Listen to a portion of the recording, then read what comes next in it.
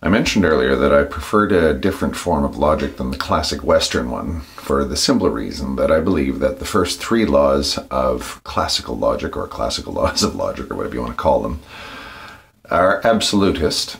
And, there's nothing wrong with that. You have to have some sort of bedrock on which to base any philosophy, so you have to assume certain things.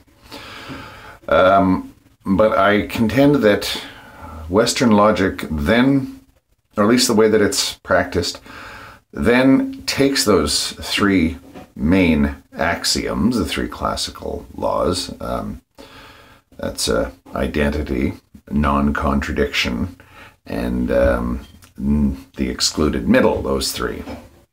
It takes those three and treats them as absolute facts.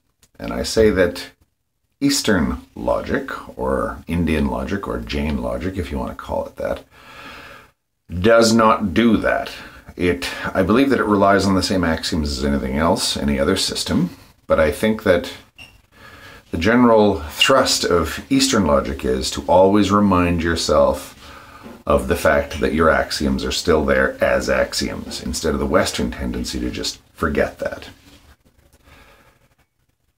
The question is that a fair thing to say about Western logic? That it blurts out these three laws and then encourages you to forget that these laws are just assumed?